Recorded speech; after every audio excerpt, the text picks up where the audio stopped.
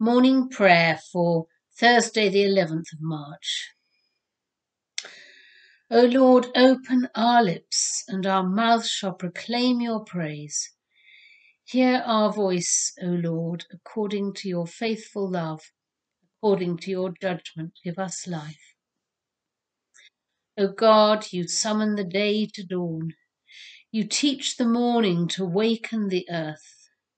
Great is your name, great is your love. For you the valleys shall sing for joy, the trees of the field shall clap their hands. Great is your name, great is your love. For you, your love and mercy shall last forever, fresh as the morning, sure as the sunrise. Great is your name, great is your love.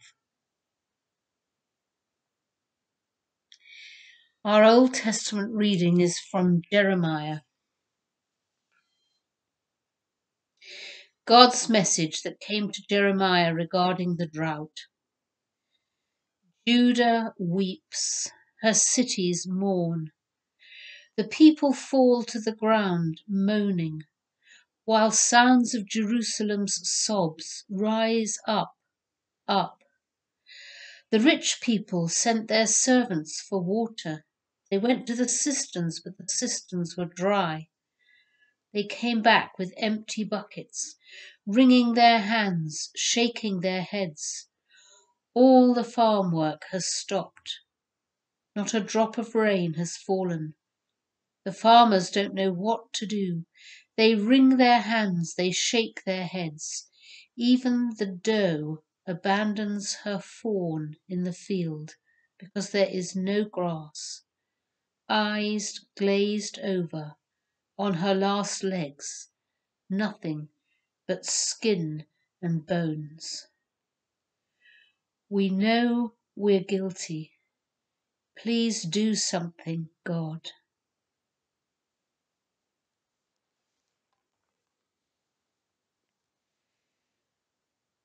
Our New Testament reading is from John's Gospel, chapter 8. Then Jesus said to the Jews who had believed in him, "If you continue in my word, you are truly my disciples, and you will know the truth, and the truth will make you free." They answered him, "We're descendants of Abraham and have never been slaves to anyone. What do you mean by saying you will be made free?" Jesus answered them, "Very truly I tell you, everyone who commits sin is a slave to sin. The slave does not have a permanent place in the household. The Son has a place there forever. So if the Son makes you free, you will be free indeed. I know that you're descendants of Abraham, yet you look for an opportunity to kill me, because there is no place in you for my word. I declare what I have seen in the Father's presence. As for you, you should do what you've heard from the Father." They answered him, "Abraham is our father." Jesus said to them, "If you were Abraham's children, you would be doing what Abraham did. But now you're trying to kill me, a man who's told you the truth that I heard from God. This is not what Abraham did. You are indeed doing what your father does." They said to him, "We're not illegitimate children. We have one Father, God himself." Jesus said to them, "If God were your Father, you would love me, for I came from God, and now I am here. I did not come on my own, but he sent me. Why do you not understand what I say? It is because you cannot accept my word. You are from your father, the devil, and you choose to do your father's desire. He was a murderer from the beginning and does not stand in the truth, because there is no truth in him. When he lies, he speaks according to his own nature, for he is a liar and the father of lies. But because I tell the truth, you do not believe me. Which of you convicts me of sin? If I tell the truth, why do you not believe me? Whoever is from God hears the words of God. The reason you do not hear them is that you are not from God. A responsory. To you, O Lord, I lift up my soul. O my God, in you I trust. You are the God of my salvation. To you, O Lord, I lift up my soul. In you I hope all the day long. O my God, in you I trust. Remember, Lord, your compassion and love, for they are from everlasting. To you, O Lord, I lift up my soul. O my God, in you I trust. The Gospel Canticle, the Benedictus. Blessed are those who hunger and thirst for righteousness, for they shall be satisfied. Blessed be the Lord, the God of Israel, who has come to his people and set them free. He has raised up for us a mighty Saviour, born of the house of his servant David. Through his holy prophets God promised of old to save us from our enemies, from the hands of all that hate us, to show mercy to our ancestors, and to remember his holy covenant. This was the oath God swore to our father Abraham, to set us free from the hands of our enemies, free to worship him without fear, holy and righteous in his sight, all the days of our life. And you, child, shall be called the prophet of the Most High, for you will go before the Lord to prepare his way, to give his people knowledge of salvation by the forgiveness of all their sins. In the tender compassion of our God, the dawn from on high shall break upon us, to shine on those who dwell in darkness and the shadow of death, and to guide our feet into the way of peace.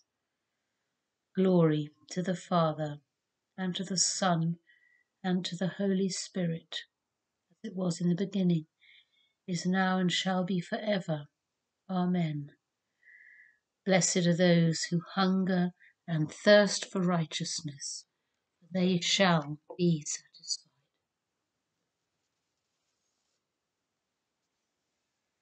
Let us pray.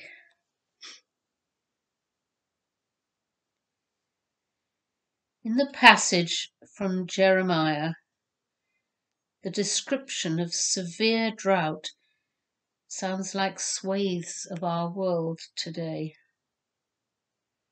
In Jeremiah's world, people interpreted drought as a direct punishment from God.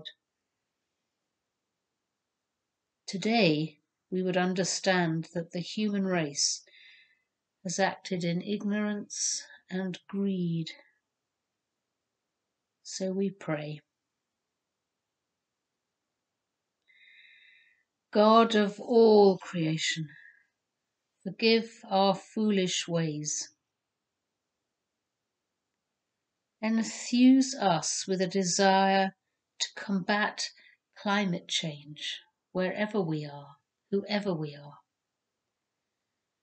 May our churches embrace leadership in environmental concerns. We give thanks for the exquisite beauty of the area of the Stroud Valleys in which we live, for the nourishment of nature during times of lockdown. We give thanks for organisations like the Gloucester Wildlife Trust, informing and inspiring us. We pray for drought-ravaged areas of the earth, for frantic people, for migrants and refugees, for aid agencies. We pray for our gardens, the earth we walk on today, the air we breathe.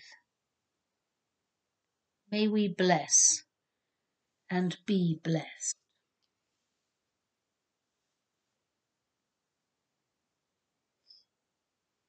We give thanks for Jesus' courage to stand up for truth in debate at the cost of his own safety. Please inspire us with the courage to speak up for what we believe is true and good and just.